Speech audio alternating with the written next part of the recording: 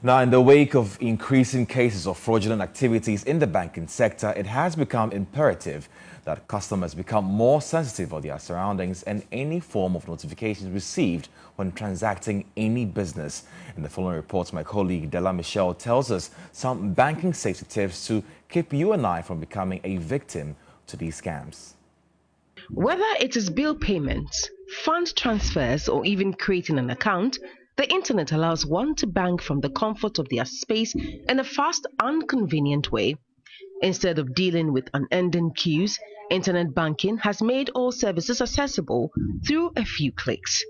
But the 2021 Banking SDI and EMI Fraud Report from the Bank of Ghana is revealing that staff involvement in reported fraud cases for the period under review was 53.46%. 22.99 million cedis was lost to ATM or POS fraud. E-money fraud recorded a loss of 3.2 million cedis in 2021, whilst forgery and manipulation of documents accounted for 12.43%, approximately 7 million Ghana cedis. This reflects the reality on the ground. Not quite accurately, because the reality on the ground might be worse than this, in the sense that the reporting of incidents is still an issue. Even though organizations, especially financial institutions and the Bank of Ghana's the guidance are supposed to our mandated report incidents, you find that a lot of them sit on the issues because of the potential, effect of some of these things. But what safety tips can customers apply when it comes to online banking? Here are a few. The number one safety tip is to change passwords periodically. Check your account activity regularly, as this helps to verify whether the right amount has been deducted. Don't click links embedded in emails. Avoid logging into your bank account at common computers in crowded areas.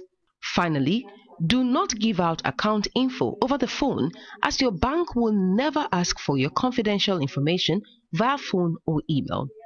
Joseph Kwe is lead cybersecurity officer at the E-Crime Bureau and also had this to share. The truth is, sometimes these criminals don't even have to suffer to get access to our pins.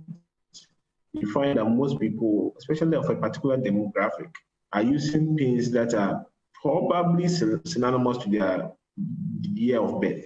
So if the person was born in 1971, probably the chances that they're using a pin that is around these tickets that are mixed in a particular combination. You have a debit card, you had it in your wallet, you dropped it somewhere. If we don't attach enough importance to it, because we think that, after all, the person goes to the ATM, right? They don't know my PIN. But we forget that our debit cards, at least for the most banking institutions now, have linked it to the Visa platform. So when someone can even read the code or the numbers on your card, and then the CVV code behind it, they can shop online on your behalf. Key recommendations given by the Bank of Ghana is to make sure that all institutions comply with the Security and Cyber Directive, as well as produce fraud alert reports on a monthly basis as and when it occurs. They've also asked e-money issuers to collaborate with the bank to make sure that extensive education is given to the vulnerable to quell issues that has to do with e-money fraud. For you as a customer out there, it is time for you to be more vigilant. Report any case that you think is unfamiliar, especially when it comes to your account, the details that are being requested from you, and many others. Reporting for TV3 News, my name is Dela Michel.